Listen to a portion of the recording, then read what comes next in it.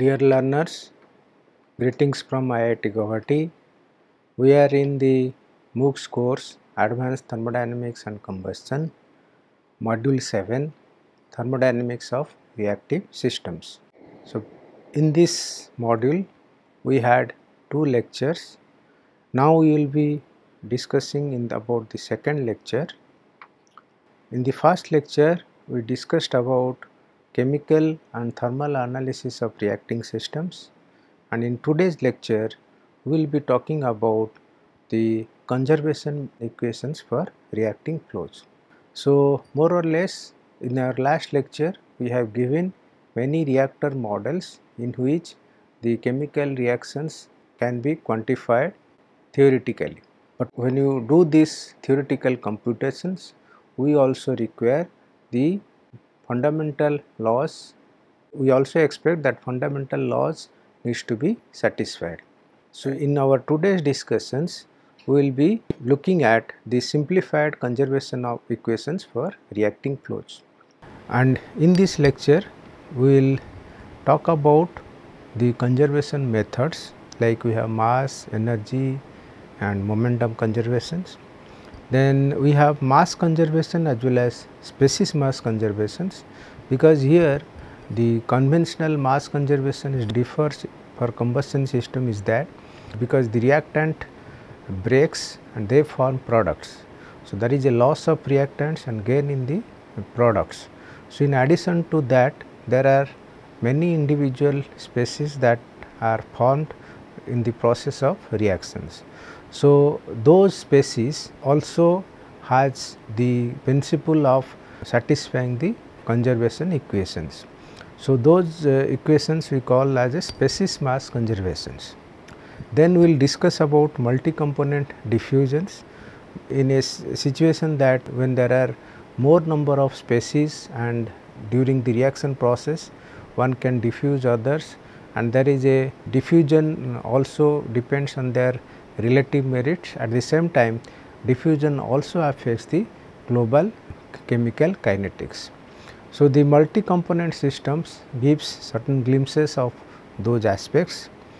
Then we have momentum and energy conservation equations. Here we will see that how the fundamental forces they balance, and in fact while talking about momentum conservation we are mainly focused on the pressure difference that happens during the reaction process. Then we have the energy conservation equations, which essentially talks about the heat balance equations. And towards the end we will give some important concept. One is conserved scalar, other is conditions of chemical equilibriums. So, we will cover as and when it appears, but before we proceed for that, let me give some emphasis that the chemical process or the chemical reaction when it takes place, there are lot of species formations, there are many reactions which we have seen that in an H2O2 model, in a methane combustions or nitrogen NOx formation, there are many equations are possible, and more or less unless and until we deal specifically as a research topics, it is very difficult to give a very overview or fundamental pictures. So, in our discussion today, we will not discuss every topic elaborately, mainly conservation equations, mainly because we are not covering the derivations and all, but rather while dealing the combustion systems, how those conservation equations differs than the conventional systems. This is the entire philosophy or importance of these lectures. Now, when you deal with the multi-component reaction systems, and they are very complex both in physical as well as mathematical form, that is true also. And so, they are often dealt with simple governing equations mainly in one dimensional framework. So, one dimensional framework is the simplest methods. It can be two dimensional or three dimensional framework. Reactions may be infinite number of reactions, maybe hundreds of reactions, and for which we require some kind of hands-on packages to deal with all kinds of processes, reaction processes, endothermic, exothermic, species, individual species, their enthalpy balance and so on. But anyway, for our discussion in the one dimensional framework, we will talk about a simple steady flow one dimensional planar geometry. We have also a model for steady flow one dimensional spherical geometry and steady flow two dimensional axisymmetric geometry. These three concepts are very fundamentals. Why? When you say look at a planar frame, because when you deal with the combustion systems, we normally see a planar flame. Where this planar flame comes, this is basically during pre-mixed combustions. Pre-mixed combustion means in an SI engines, for a simple example. And another situation or geometry that is important, that is spherical geometric scheme. So, spherical geometry scheme means like this is a situation where we have a droplet evaporation or droplet burning is burning of fuels. So, to analyze such kind of energy or mass conservation equations, we use spherical flame. The last one is something like axisymmetric analysis, which is helpful, jet flame or diffusion flame. So, this is axisymmetric, spherical and planar schemes. Now, we will move on to planar systems, which is mainly for a pre-mixed combustion systems. What you see is that we are looking at a planar medium, and that medium that which is separated by a distance delta x, in which there is some mass, that reactance that enters in a single axis, that is one dimensional axis, x axis, and some products that goes out after forming a certain reactions. So, during this reaction process, there are some species that gets generated. Within this control volume, there is also change in the mass. So, this is all about the mass conservations. So, we expect that we have a one dimensional control volume with planar layer of fixed thickness through which the mass enters and leaves, and the rate at which the mass increases within the control volume is nothing but the difference in the mass that flows into and out of the control volume. This is the very basics of mass conservations, and we all know. Another important part is that many conservation principle, when you deal with earlier, many times density is normally a fixed quantity, but here in the combustion system density varies within the position. So, density has to be taken as a variable quantity. So, accordingly we can write the overall mass conservation equations in a vector form, like dou rho by dou t plus gradient of rho into v vector is equal to 0. This is for mass conservation.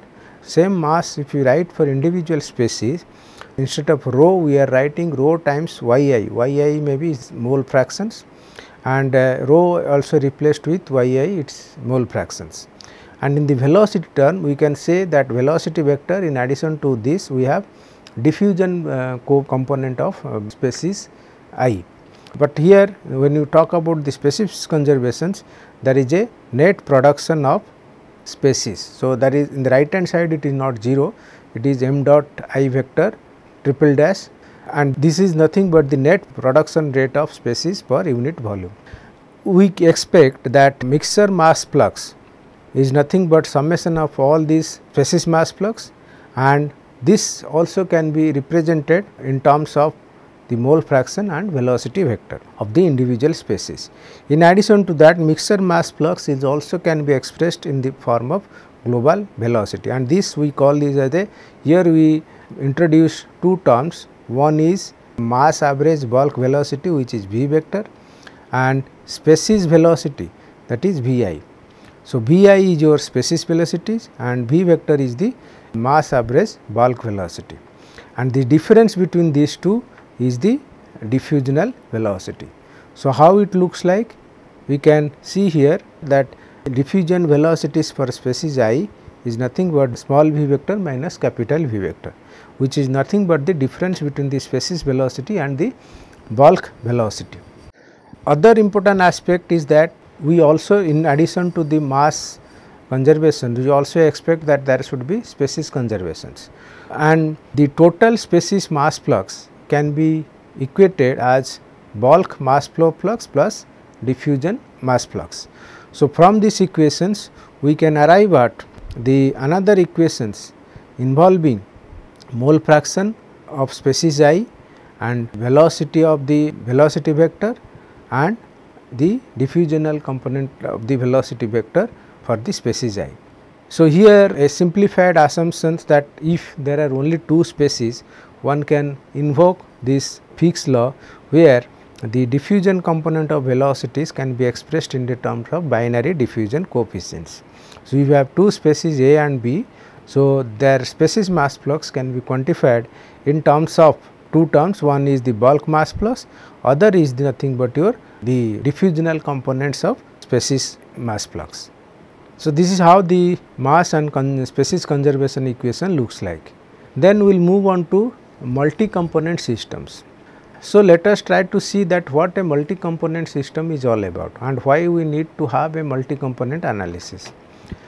In the modeling and understanding of detailed combustion systems, particularly laminar, premixed and non-premixed flame, the concept of binary diffusion is not a right representation, because binary diffusion is among two species.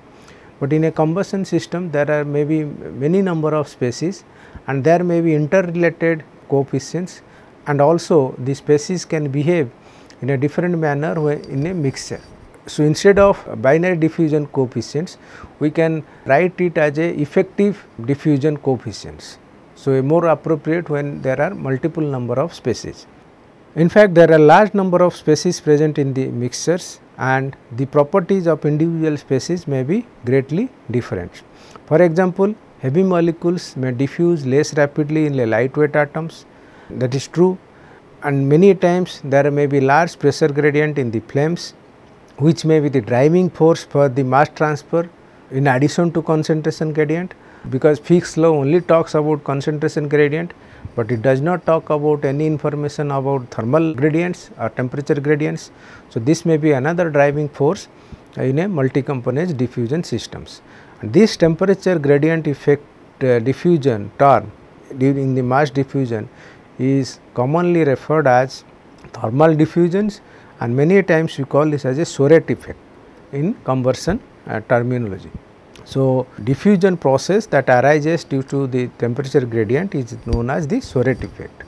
Other aspect is that the thermal diffusions also results the light molecules diffusing from low to high temperature regions, and conversely heavy molecule diffuse from high to low temperature regions. So, light molecules go up and heavy molecules come down.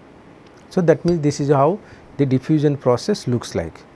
But in these discussions, we will talk about some of the basic preliminary concepts of multi-component systems and how they need to be attempted. So, basically when you talk about the species in a multi-component mixtures, there are four distinct modes of mass diffusions. One is ordinary diffusions, and that results from the concentration gradients, and if there is only ordinary diffusion, then we can use the Fick's law to quantify this mass diffusion. But in addition to that, if there are temperature gradients, then we may have thermal or Soret diffusion. There are also the diffusion that results due to gradient in the pressures, so we call this as a pressure diffusions. There are possibilities of unequal body force among the species, so these are called force diffusions. So, out of these four, the first two terms are most important in the conventional combustion systems, and the pressure diffusion terms takes over is normally not too large to be taken into account in counter of with respect to ordinary or thermal diffusions.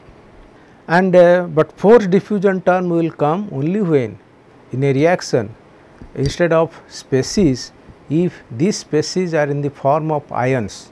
So, when I say ions, obviously it is a positive or negative charged particles. For example, a chemical reaction that takes place in an electrical environment. So, we expect there may be formation of ions.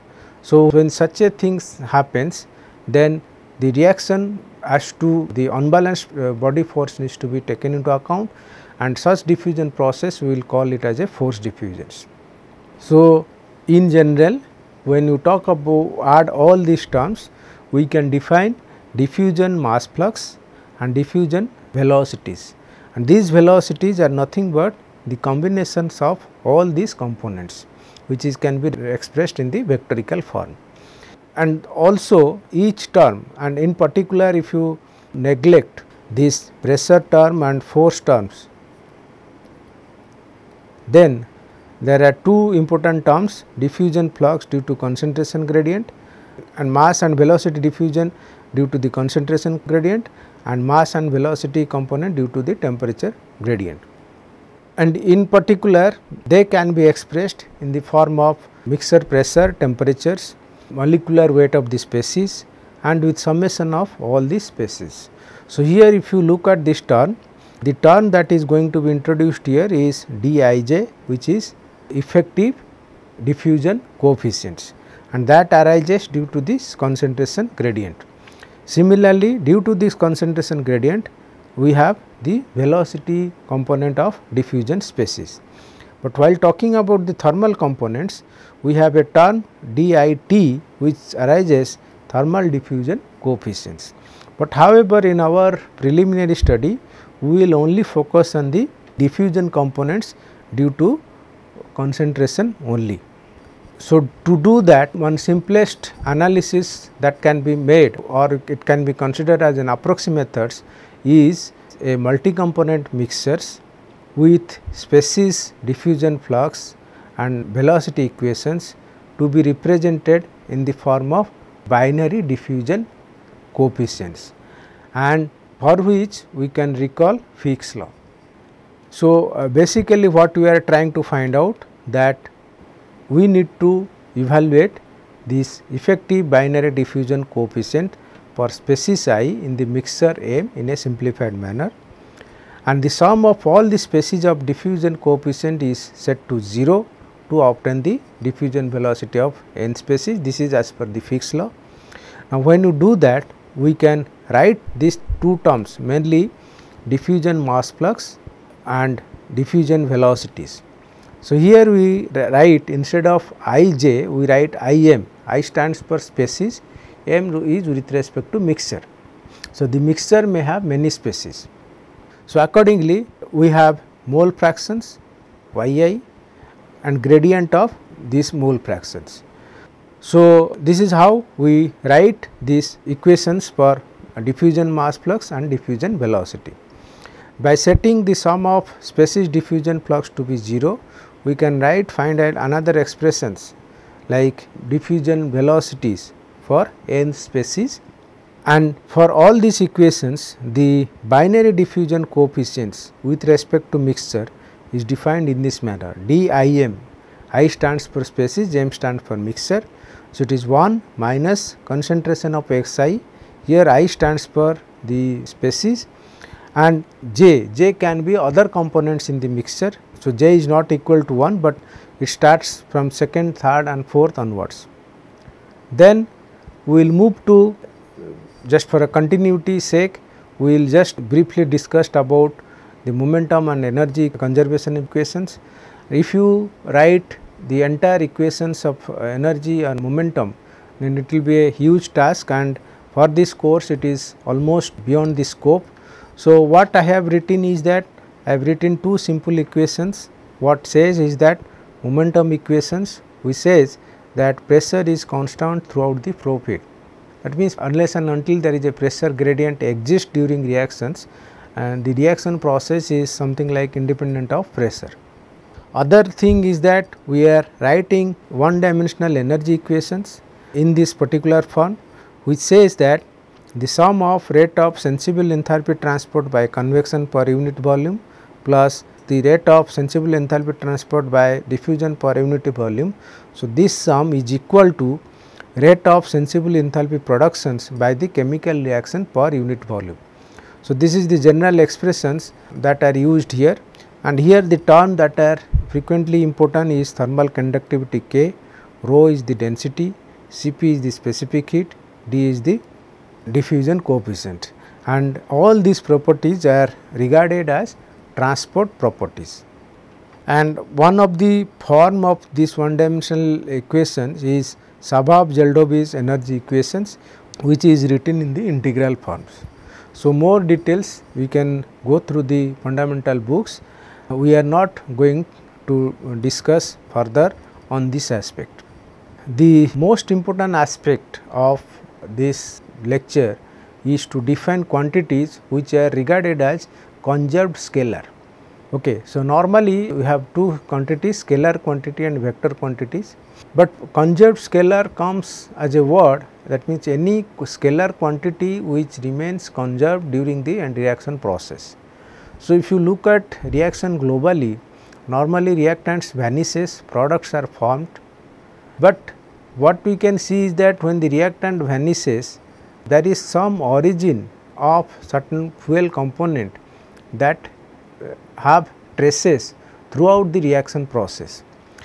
And if you want to calculate a particular information about that species, then that conserved scalar is a one of the good approach, and two such important conserved scalars are absolute enthalpy and mixture fractions.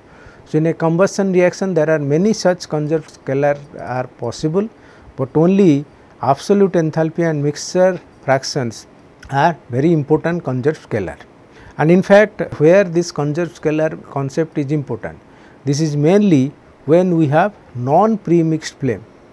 When you have non-premixed flame means fuel or oxidizer species, they come separately, but when they come separately not necessarily it forms an homogeneous mixture. So, it is a heterogeneous kind of mixture, but whereas in a premixed situation it is a homogeneous mixture, and of course, the conserved scalar has does not provide any extra informations, because we already have mass fractions, mole fractions, all these terms, and this conserved scalar will also fall in the similar line, but where it becomes important, because when there is a non-premixed flames, that means fuel and oxidizer streams are comes separately.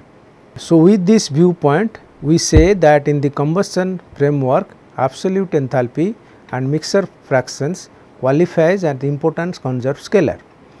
Why absolute enthalpy is conserved? Because it is conserved in every point during the flow where there is no sources of thermal energy. Absolute enthalpy remains constant everywhere because there is no source of thermal energy. Also enthalpy can change, but absolute enthalpy cannot change, that is throughout the process we represent. Element mass fractions are conserved scalar. Element mass fraction conserved scalar because the elements are neither created or nor destroyed by the chemical reactions, because either fuel or oxidizer stream, if you have a fuel and oxidizer, both comes and after reactions they form another species. So, that means the species are neither created nor destroyed during the chemical reaction. Another important aspect is that the conserved scalar is a very particularly useful in dealing with diffusion flames where fuel and oxidizer streams are initially segregated. But however, in pre-mixed combustion situations, the conserved mixture fraction does not provide any new information.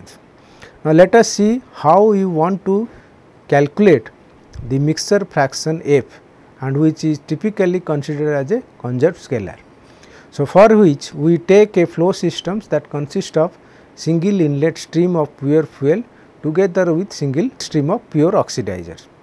And when you do that, what we see is that 1 kg of fuel, when it mixes with mu kg of oxidizer, it gives mu plus 1 kg of products. Of course, prior to this we defined mass fractions, mole fractions of fuel and oxidizer of each species, but this conserved scalar definition it says that this mixture fraction F is equal to mass of material originating from the fuel streams. For example, in hydrocarbon fuels, the mass of the materials are carbon and hydrogen. So, the presence of total mass of carbon and hydrogen in the mixture divided by the mass of the mixtures. So, the mass of the mixtures can consist of fuel stream species, oxidizer stream species and so on. So, what we can say that this number F, when you calculate in a oxidizer stream, this number is 0. When you calculate in a fuel stream, this number is 1, and during the flow field or during the combustion process, this value can take any number between 0 to 1. So, in a 3 species systems, we can define F in terms of fuel and oxidizers, and the product mass fraction in the flow fields. So, for these reactions, when you say 1 kg of fuel plus mu kg of oxidizer gives mu kg of products, mu plus 1 kg of products, then the mixture fraction F can be defined as YF into 1, that is in the fuel it is 1, and for products it is 1 by mu plus 1, and for oxidizer it is 0. So, total if you simplify these equations, so you can find out F is equal to YF plus 1 by mu plus 1 into Y products, where YF stands for kg of fuel per kg of mixture, Y products stands for kg products per kg mixture, Y oxidizer is kg oxidizer per kg mixture. And after saying so, the last component of discussion in this module is the conditions for chemical equilibrium. So, we all these times we have talked about the total thermodynamic equilibrium consists of 0 unbalanced force, no change in the temperatures, the system is in thermal equilibrium, system is in mechanical equilibrium. Another part segment is that the system should be in chemical equilibrium. Now, to satisfy the conditions of chemical equilibrium, we recall a simple hydrostatic systems of constant mass, which may be homogeneous or exogenous. They are in mechanical as well as thermal equilibrium, but not in chemical equilibrium.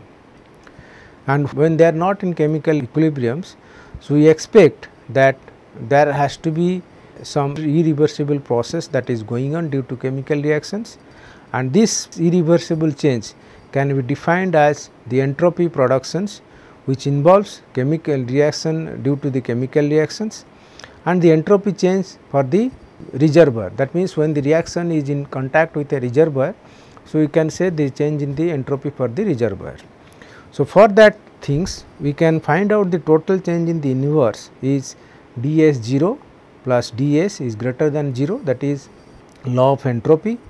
We can write this ds by 0 is equal to minus dq by t, and when you put it here we write this expression minus dq by t plus ds is greater than 0, and this gives an equations dq minus tds is less than 0. Now, if you recall the first law of thermodynamics, we say dq is equal to du plus dw, or it becomes pdv. So, we write this equation in the form now du plus pdv minus tds is greater than 0. So, this equation now represented in this form. Here you take a stand that when you are looking at a constant temperature and volume systems, for constant temperature and volume situations, we write these equations p dv is equal to 0, which means d of u minus ts is less than 0, and what is this u minus ts is nothing but Helmholtz function d xi less than 0. So, what it says is that in a constant temperature and volume system, Helmholtz functions must be less than 0. Now, in a constant temperature and pressure process, we can rewrite this equation as du plus pv minus ts is equal to 0. So, u plus pv is nothing but h enthalpy. So, u h minus ts is equal to 0, and h minus ts is represented as a Gibbs functions. So, change in the Gibbs function is less than 0. So, there are two sets of thermodynamic conditions for chemical equilibrium by considering the principle of increase in the entropy. So, first one is the Helmholtz function for a system at constant T and V decreases during an irreversible process, and it becomes minimum at final equilibrium state. So, it is called as thermodynamic potential at constant volume. Another term that comes in is Gibbs function for the system at constant T and P decreases during an irreversible process, and it becomes minimum at the final equilibrium state. So, Gibbs function is minimum at the final equilibrium state, Helmholtz function is minimum at final equilibrium state. So, this is called as thermodynamic potential of constant pressure when the Gibbs function becomes minimum at the final equilibrium state. So, this is all about this lecture. Now, today we will solve some numerical problems based on the understanding of our lecture. So, the first problem is about a multi-component system.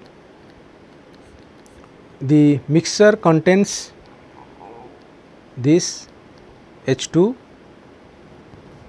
O2 and N2, and for which their mole fractions we write xi x2 is equal to 0.16, xi O2 is equal to 0.22, xi N2 is equal to 0.68. We need to calculate the effective binary diffusion coefficients. To find this effective binary coefficients, you recall this expression DIM, which is nothing but 1 minus xi I divided by summation of j 1 to n xj divided by dij, and here m stands for mixture. Of course, j is not equal to I. So, if I want to write these expressions for these two terms, first thing, if I want to write d H2m, here we say I as H2, j can be O2 and N2. So, we write this as 1 minus xi H2 divided by xi O2 divided by d H2 O2 plus xi N2 divided by d H2 and N2. Second case, if I write d O2 mixture, so here I is O2, j is N2 and O2, N2 and H2. So, 1 minus xi O2 divided by xi O2 divided H2 d O2 H2 plus xi N2 divided by d O2 N2. Third term we write d N2 m. So, effective binary diffusion coefficients for nitrogen. So, I write 1 minus, so here I is N2, j is O2 and H2. So, we write 1 minus xi N2 divided by xi H2 d N2 H2 plus xi O2 divided by d N2 O2. Okay. So, here the terms like dH2O2 is given, dH2N2 is given, dN2O2 is given, and we also know xi H2, O2 and N2. So, by inserting values,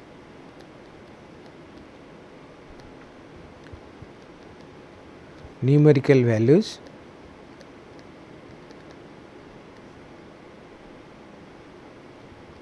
we can find out effective binary diffusion coefficients d H2m is equal to 2.27 centimeter square per second, d O2m is equal to 0.75 centimeter square per second, d N2m is equal to 0.84 centimeter square per second. So, this is how a simple system process tells how in a 3 component system how to calculate effective binary diffusion coefficients. So, in fact, if there are more number of species, then this summation has to be further extended. And the next problem is that the same multi-component systems involving H2, O2 and N2 with certain mole fractions, and we basically we know their mole fractions, and we have to write the expression for diffusion velocity. So, diffusion velocities can be written by two expressions. One is VI diffusion, and in here it is mainly with respect to concentrations. So, we write minus DIM divided by YI gradient of YI.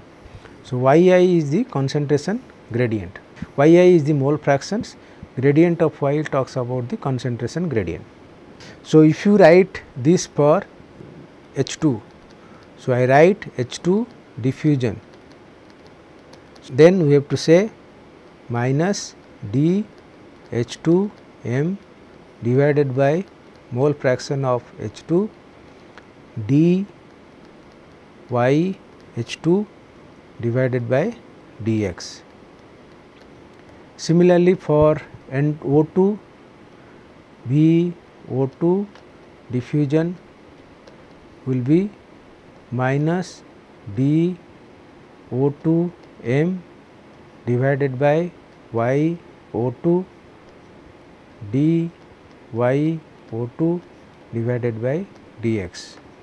And in fact, what is given is the mole fraction of this y H2, y O2 and y N2 is also given.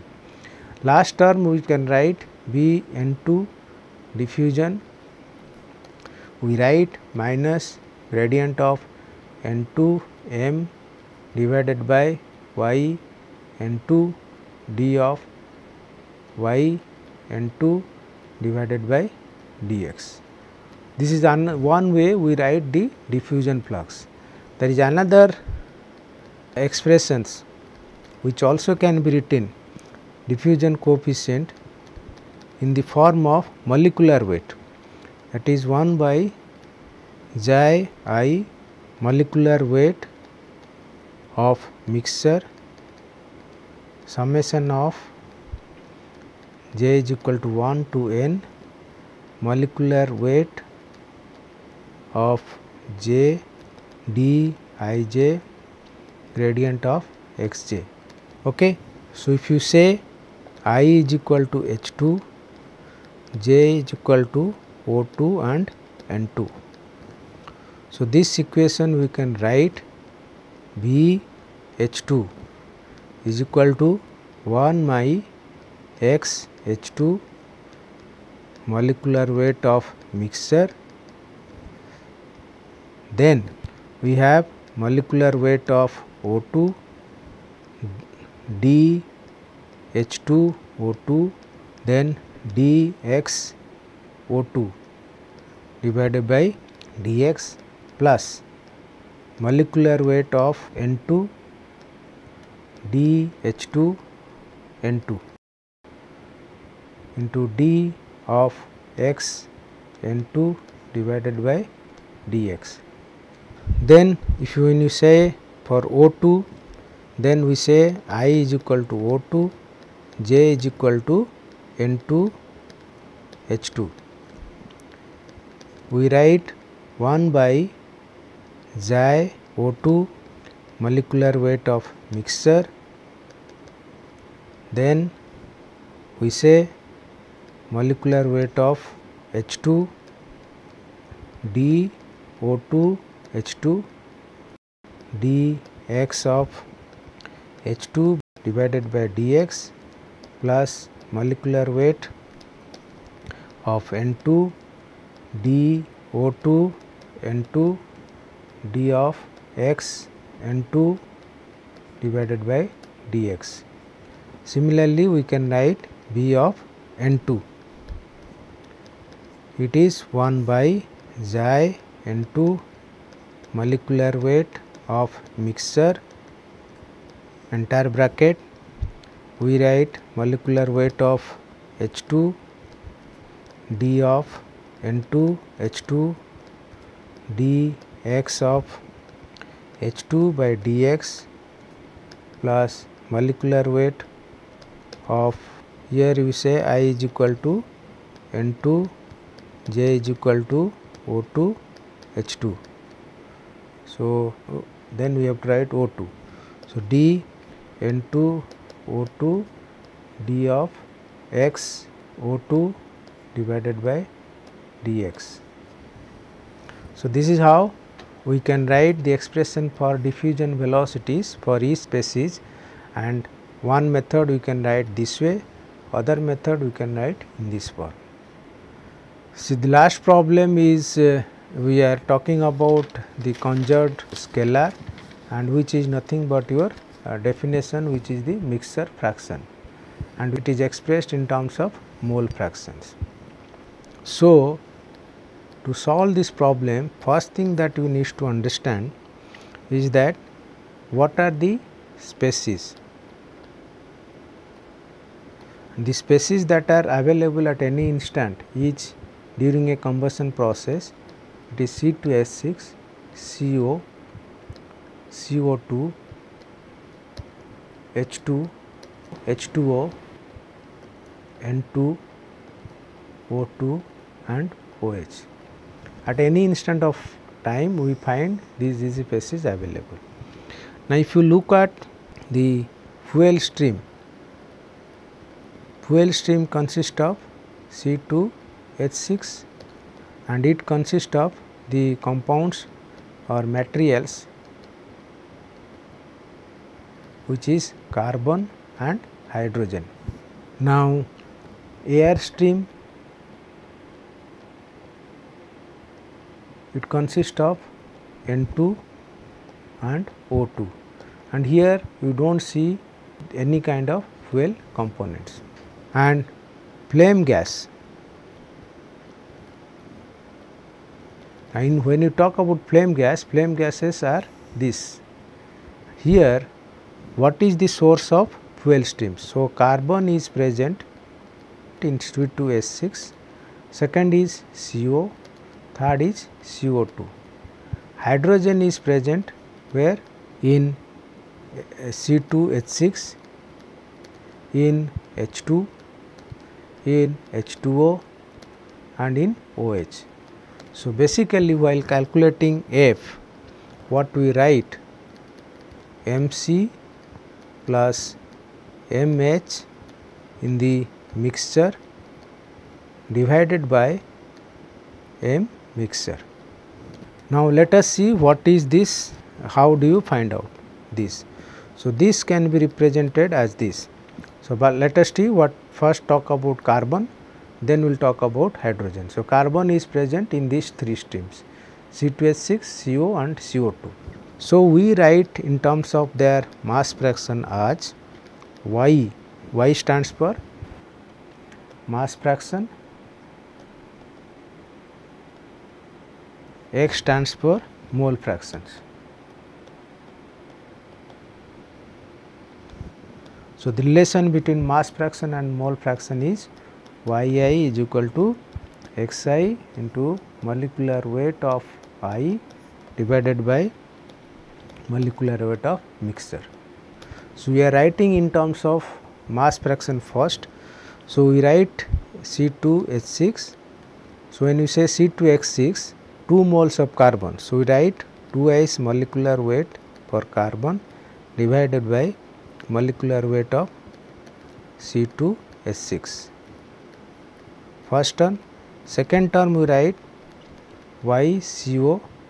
So you can write molecular weight for, since there is 1 mole, so we say MWC by MWCO.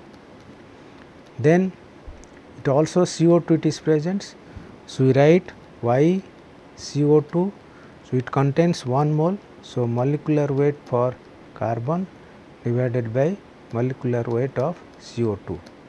Next stream we are going for hydrogens plus YC2H6, 3 molecular weight of H2 divided by molecular weight of C2H6. And next element is H2 itself. So YH2 divided by molecular weight of H2 divided by molecular weight of H2. Then H2O. So, I H2O molecular weight of H2 divided by molecular weight of H2O. Then OH. So, here half mole. So, IOH plus 0.5 molecular weight of H2 divided by molecular weight of H. So, by inserting the relation between mass fraction and mole fractions, so the F can be represented as twice xi C2H6 plus X CO plus X CO2, and this is molecular weight for carbon. So, this is first part of this expression. Second part is 3 xi C2H6 plus xi H2 plus xi H2O plus half xi OH. This is molecular weight for hydrogen. This divided by mixture, molecular weight of mixture. So, this mixture contains all these species. So, molecular weight of mixture I can write as summation of xi I molecular weight of species. So, xi I for H2S6, xi I for CO and so on. So, this is how we define the mixture fractions, which is basically a conserved scalar in a situation in a non-premixed ethane air flame which contains C2H6, CO, CO2, H2, H2O, N2, O2 and OH. So, this is all about module 7. With this we conclude this lecture as well as this module. Thank you for your attention.